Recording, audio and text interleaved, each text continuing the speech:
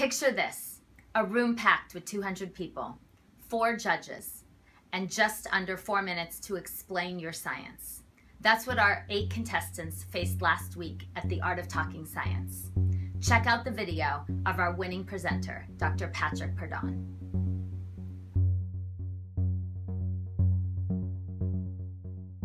Hello everyone, my name is Patrick Purdon. I'm a researcher in the Department of Anesthesia here at Mass General. So 170 years ago, the world witnessed the first demonstration of general anesthesia for surgery. In the years since then, and every day today, tens of thousands of patients undergo anesthesia for surgery. But it's curious that until a few years ago, we really didn't understand how anesthetic drugs cause states of unconsciousness.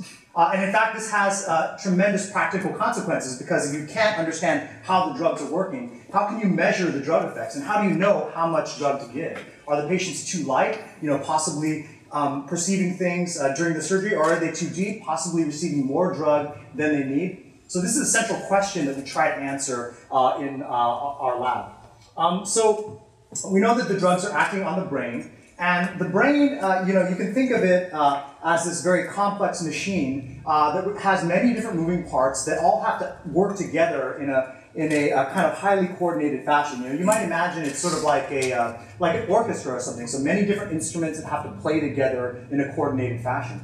So if we were to think about this, every different part of the brain has its own musical score, and it's probably improvising a little bit. And let's imagine listening to one part of the brain in particular, say that red part over there. So we're listening, it might be like, fly me to the moon, and let me play among the stars. Something like that, right? So it's chilling, it's having a good time. Now, if we add the anesthetic, what happens is that the notes kind of drop out. The music is drastically simplified. So it might be more like, fly, moon, stars, Cupid.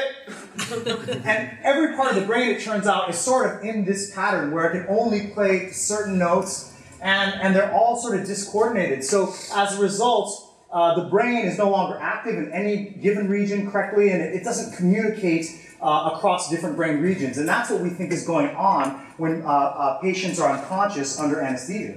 Now the cool thing is that if you heard the little example, I was singing in a monotone, so there was just one note. And actually, that's a huge part of what we learned. So it turns out that different anesthetic drugs, well, anesthetic drugs in general, they constrain the brain to play only a handful of notes. And every drug plays a different set of notes. So for example, this is actual brain activity under anesthesia, recorded in the operating room. So I can take you there now, we can see this. So 3 different drugs, ketamine, dexmedetomidine, propofol. And so what's happening is that the activity is in time this way, and I've stacked up the brain activity like a keyboard. So low notes down here, high notes up here, okay? And so now you can kind of see that the different drugs are playing different notes. So ketamine is a drug that provides pain relief, and it produces a hallucinatory state, so it plays a lot of high notes, like and it puts people in kind of a confusing state of mind. So this dexmedetomidine drug, it puts you in a more sedated state, and you can see there's this one note there, and it's kind of being played intermittently. So one note, intermittently, one note, and you're kind of relaxed and chilled out. And this propofol, look, it's 2 big notes, and it's like, bam, really powerful. You need that to be unconscious during everything that's going on in surgery. So you can imagine that different patients respond to the different drugs in different ways. You're a baby, grandma, they respond differently. So the cool thing that we can do now is really personalize the anesthetic care. Read these brainwaves that I just showed you that reflect the ideal states of unconsciousness, and we can provide the exact right dose. Thank you. Okay, let's start with, where do they start? Let's start with Karen. Ooh, talk about like taking a metaphor that works and running with it all the way. And I would say it really, really worked right up till the very end, when I wanted you to extend it, believe it or not, even a little farther, and explain what exactly you can do now. So you explained that you could detect, but then what? Okay, so then it was a very quick finish. And so we can therefore, tailor your drugs individually. I was like, Oh, really? Yeah, I might need 4 more minutes for that. Yeah. But anyway, wow, well done. Anna? I was thinking about that. I was so captivated by what you were telling me towards the end. I wish you lopped off the first maybe 30 seconds of it, because that horrified me actually, to think that you really didn't understand how that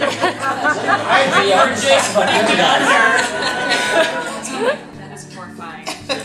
But I understand it in terms of research and experimentation. So now that you've gone to the, I needed, personally, as a layperson, I needed to understand a little bit more what I was looking at in those charts. I was grateful for the keyboards, and I wanted to make certain that the music actually matched what you were singing. You know, but, we don't need to get into that, but I needed some real explanation of what I was seeing there. I liked the overlay of the metaphor. Again, I would have liked to have gone further. Tell me what I should be asking for when I go under next time. Len. Yeah, I mean, yeah, certainly clarity, and definitely I love seeing the keyboards, and I'm gonna just agree. I would have loved to seen, like, maybe at the end, like the 2 hands, the baby and the older person, and on one hand you've got Jimi Hendrix, and the other side Glenn Miller Orchestra. Maybe that would have brought us home to, like, oh right, this is the kind of thinking that you got. What orchestra is going to be playing during this anesthetic experience? I mean, having written about anesthesia research myself, I know that this is tough, and I think the other judges are being pretty hard on you, I would say. Honestly, no, because like I'm looking at it and I'm like, yeah, right, of course, like what a good creative metaphor. Like yeah, I haven't seen that before. I've seen there are metaphors that everyone sort of passes around and then they become cliches, and there's a lot of cliches in science writing, and you didn't go for the cliches. You like thought about this creatively. You used visual. Used a visual metaphor, which is even better. Yeah, and you can sing, which that helps. So I agree that if you could just have sort of said, like, well, why would you want a different kind of melody in your brain for different things? I don't know. You didn't tell me that. I do leave this wondering that, but I also leave thinking that was a great figure of speech. Thanks.